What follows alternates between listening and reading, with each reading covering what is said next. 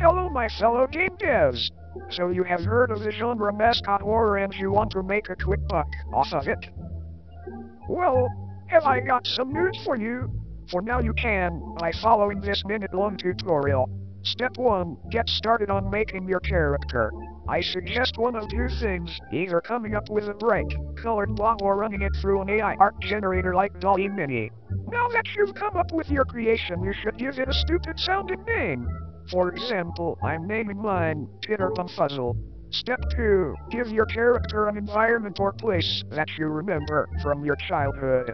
Lucky for you, you already have some big examples such as a pizzeria, toy factory, animation studio, the weird neighbor's kid's house, an experimental laboratory, you name it.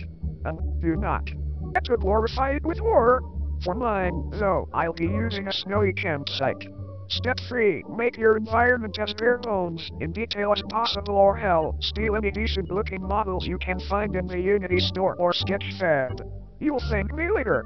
Alright, I think that is it now for. No wait, don't click off just yet. I forgot one last step. Step 4, the most important part of course, is give your game some lore. If I were you, I'd make the lore as bare bones as possible, but just enough so you can make that sweet game theory video speculating on it. Now that you've completed your game, it's time to release it onto Steam. I recommend charging your game for $9.99 so that way it seems like a fair price and get all that sweet fucking moolah, baby. Well, that's all from 1 Minute Bonzi Buddy Tutorials. See you all next time.